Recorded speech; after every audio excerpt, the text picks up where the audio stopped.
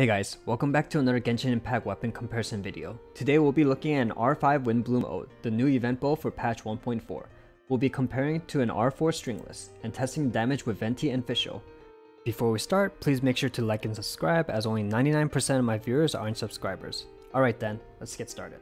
Okay, let's go over the weapon stats real quick. The Windblume Ode at level 80 has a base attack of 449, and the secondary stat is the Elemental Mastery of 151, and it's exactly the same as the Stringless.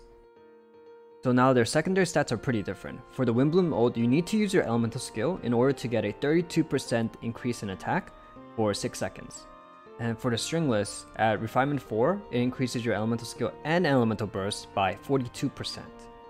So we'll be doing tests in the Spiral Abyss, some domains, and our Rune Guard, but first let's check our stats.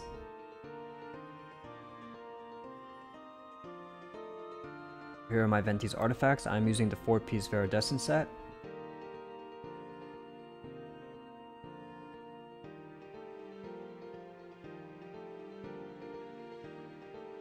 Constellation 0, and talents are 188.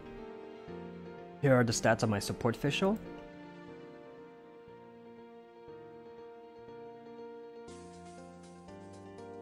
I am using a 2-piece Thundering Fury and 2-piece Gambler Honor.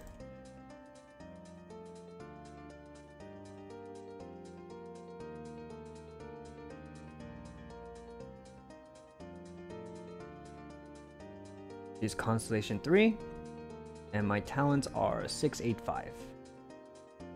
Real quick before the damage tests, keep in mind that Venti's burst has 3 types of damage: animal damage, infused damage, and swirl damage. Infused damage is from this description right here. If his burst comes in contact with Hydro, Pyro, Cryo, or Electro, it will deal additional elemental damage. At level 8, you'll see that the additional elemental damage on top of the animal and swirl damage is 30.1%.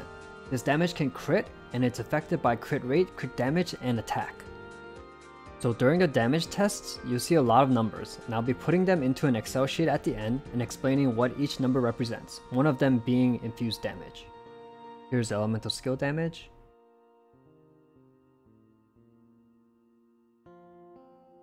Elemental burst in floor 9 Spiral Abyss.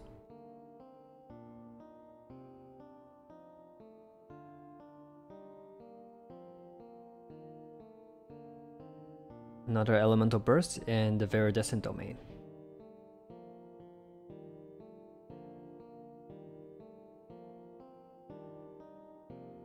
Okay, so here are the results, and I think the Windblume Ode actually did pretty good in my opinion. But remember, all these numbers do add up, so slowly you can see that the Stringless will outdamage the Windblume by quite a lot if you actually add all the ticks of damage. A very interesting thing though is that the Stringless did more with the infused damage, which is usually affected by crit rate, crit damage, and attack, where the Windblume provides attack percent. I'm surprised the Stringless passive also affects the infused damage as well. Now for Fischl, Oz's summon AoE damage and non-AoE damage.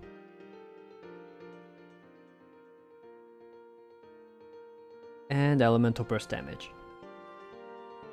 And here are the results, and I think the Windblume did great here. If you take a look at the numbers, well, Oz does continuous damage, so yes, again, over time, the Stringless will outdamage it, but still, like, the numbers aren't still that far apart. And for Fischl's elemental burst, I added with the damage without the passive and with the passive, and there are ways to activate the passive before using the elemental burst, so I added these 2 factors, so you can compare like this honestly, if you use the bow correctly. In conclusion, the Stringless, even at Refinement 1, will outdamage the Windblume at Refinement 5. However, I think the Windblume bow is still a great weapon. It's free, and with the event it gains 1.5 times the experience, and you can also refine it to rank 5 by playing some party minigames. Not everyone has a Stringless, and the fact that they could provide a free decent bow for support characters is great. Thank you very much for watching. If you liked the video, please make sure to like and subscribe. Also, follow me on Twitch at twitch.tv/FrenchTutor_. I'll be streaming almost every day if I'm not making videos. Take care now. Bye.